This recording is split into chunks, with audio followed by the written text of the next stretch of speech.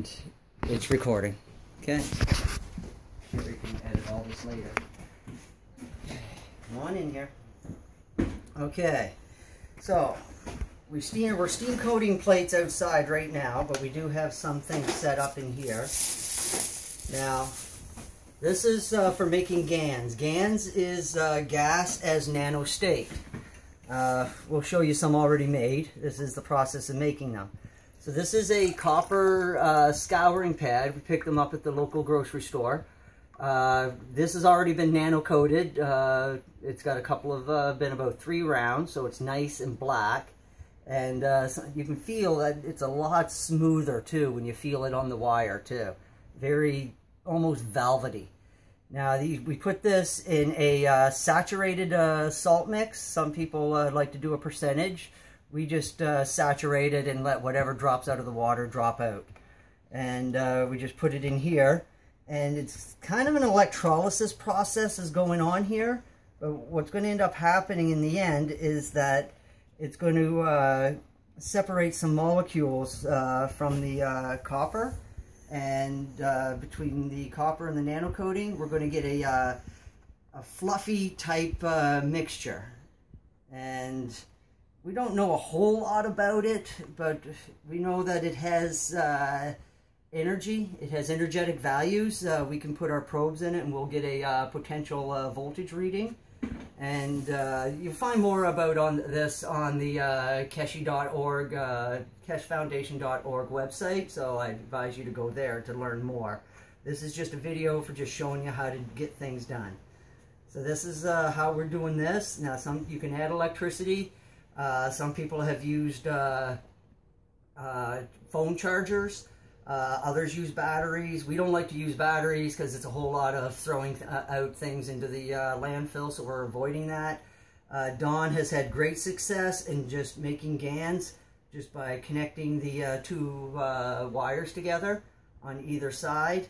I'm not altogether certain what's going on there, but it's given us Gans. When I make it at my place, I use a phone charger and I get production that way too. Now over here is some Gans that Dawn has already made. Now you can see it's almost looks like a cloud in the water. It's very, very fluffy. This is CO2 Gans. Now there's 3 Ganses that you're going to need when you make your Magrav. You're going to need a CO2, which is made from 1 nano coated copper plate and a zinc plate. We do have zinc plates here. We got them right here. These ones are used, but it's just basically we buy it off of a roll. It's sheathing that they use on grooves for just eaves troughs and stuff, so that's all we use there. Then the second Gans that you're going to want is CH3. CH3 is made using a iron nail, just a regular nail that you would use to hold your house together, and a nano-coated copper plate.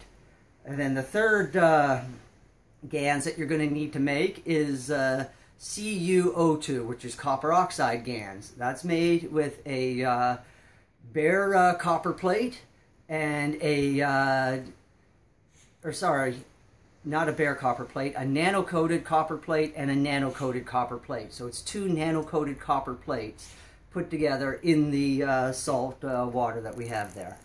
And those are the 3 Ganses that you're going to need. You want to get more information on this, it's available. You can Google it on the internet. Again, the website is keshefoundation.org. You got to go there. There's a whole community that will help you. Everybody is on board. There's not going to get ridiculed if you don't ask a stupid question. Everybody is helpful. So bear that in mind at all times. Okay. I guess we might as well just keep it all going, eh? You want to? Yeah. Okay. Now these are the coils that we made. These are for the Magrav. Here is one finished Magrav right here. We've got it plugged in right now. It's running this light right here. So just to prove that it is, here it is going into power. Boom, it works. Goes back in. There's the light going out. and there's power going through it, but yet we don't get no shock off these wires. So some curiosity there, but you know, that's power. You can see it messing with the light when I touch it. So that's pretty cool. So this is our, so back to the making the Magrav. So this is the coils that we start out with, and I'm going to demonstrate making one so that you can see how it's done. Okay, now these are our two coils. They're inner and outer, okay? They go inside each other like this. Now when we start these out, we end up with a inner coil which goes through the center of this larger coil. And so we just straighten out the wires a little bit because of the way that we made these. We made these using these rods right here. And what we've done is we've actually cut them to the length that we need so that it counts off how many turns we want. For the long ones, it's going to be 144 turns. We have the shorter ones for the inside coil right here. These are 81 turns. And it's the same idea. You got a outer large coil and then a smaller inner coil. And basically what we do here is we just, so that's how we measure it off anyways. So what we do here is we slip the smaller one inside the larger one. The larger one is made with a 3/8 rod, and the smaller one is made with a 5/16 rod. Is that right? Yes, it is, yep. Okay. And so you see, they slip right inside each other. The sizes inside are pretty important. And then we just take our wire right here and we feed it through the center. And we just keep feeding it through, and that loops it all around. Careful not to let the small one come out. It can be a pain in the butt, but you'll figure out a technique for it. I found that I pinch the wire on the end so it doesn't catch. I bend with the pliers. Okay. And then it slides right through. So there we go. We just give that a little bend back to hold it all in there. Form it a little bit, and there we are. Done. So we're not going to bother with that one. We already got two made right here. So what I look for when I do wire these up, here's my center wire coming out. And then we have our, so on the outside, this is what we call magnetical. This is the outer wire. And the inner one is what we call gravitational. So the way I do it is I find my inner wire and I try to make sure everything is all going in the same direction. I try to keep one below and two below, two above. And it's the same thing on this side. I look for my inner wire coming through. There it is. And we just kind of separate things out a little bit. Give it some shaping. And then I just set this in here like this. And I just kind of slip these wires under. Now, I take and we just follow our map. We got the drawing right here that we use. So basically, I usually start on the magnetical on the inner coil, and that goes to the center wire on the outer coil. And all we're doing is we're just wrapping. That's all we're doing. We're just giving it a good wrap. So, and then I just take a pair of pliers that I've got here, and I just give them a nice tight wrap. Now I can do this with the bare copper wire, but once I've nano coated it, I can't really use my pliers on it anymore because I'll end up taking the nano coating right off, and we don't want to do that.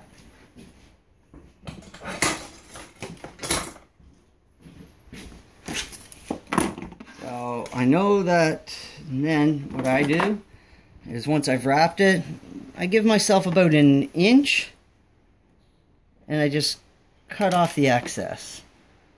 Now you're going to see why I gave myself an inch here in a bit. So that one's wrapped, and that's fine. Then I take and I grab my middle wire, and this one is going to the inner coil, inner spring of the outer coil. And we wrap that. And again, I just make it nice and tight. And same thing again. I take and I cut off, and I leave myself an inch. You just get rid of that. And then I just turn it over, and I take this magnetical spring, and it goes to the outer magnetical on the opposite side. And we just wrap it there. So on the Keshi website, there's all kinds of blueprints to show you how to do this. So again, I suggest you go to the Keshi website and look for the any PDF documents that will help you do this. Now, I got all these little clips. Then what we do is we've got to loop it back in upon itself. Very, very important. The plasma energy will not flow properly if you do not make these loops back in upon the coil. It'll just kind of, the energy will just go off into infinity, and it does us no good when it does that. Remember, we're trying to harvest this energy to put it to practical use for us in the material world. So, there.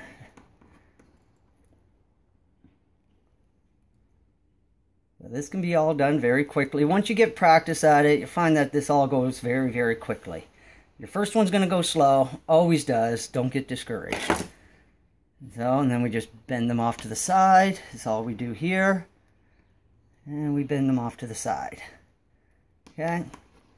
Then, now that we've got this all done, now we don't need them this long. So what I've done is I do have a mark on this bench.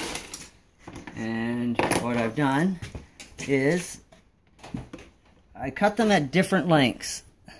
And the reason why I cut them at different lengths is so that we know what is our magnetical and what is our gravitational when we go to wire this all together for the Magrav itself. So, just go like that. And we loop these ones back in upon themselves as well.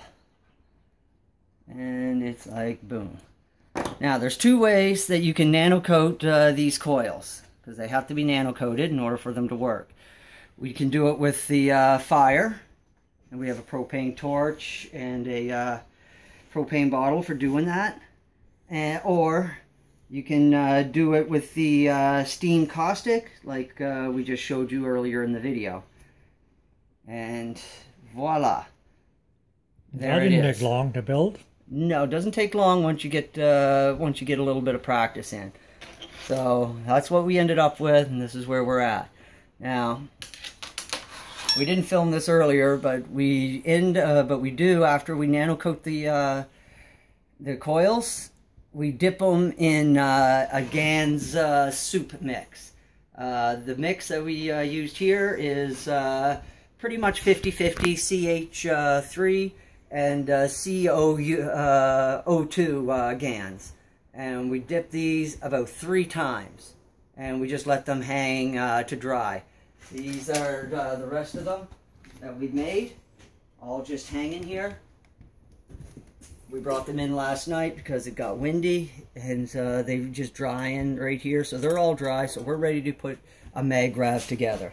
And so that's what we're going to do next. So, I've got 3 coils, which is what we need to make a Magrav. Just straightening out some wires. And now, we came up with a neat little way of doing these. Is we make them into, coil pucks. Found that this is the best way for us to do these, and it makes it real easy to make a Magrav unit. And we just take our little zip ties. I just come up from the bottom, bring it around, loop it through this hole right here, and we just zip tie it. Super simple. This just keeps it tied to the plastic for us, so it doesn't get away on us. Oops. Come up from the bottom. I want to try to leave these little big chunks of plastic on the outside. We don't want them on the inside.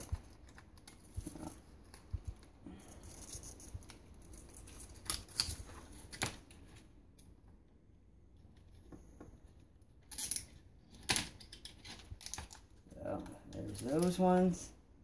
And then one more.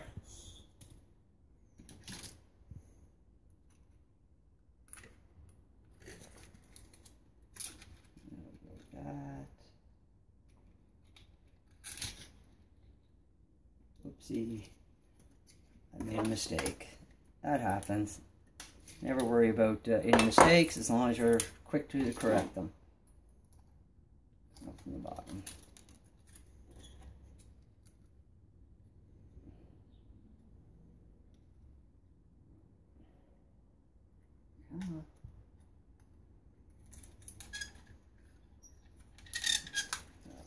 Just take it.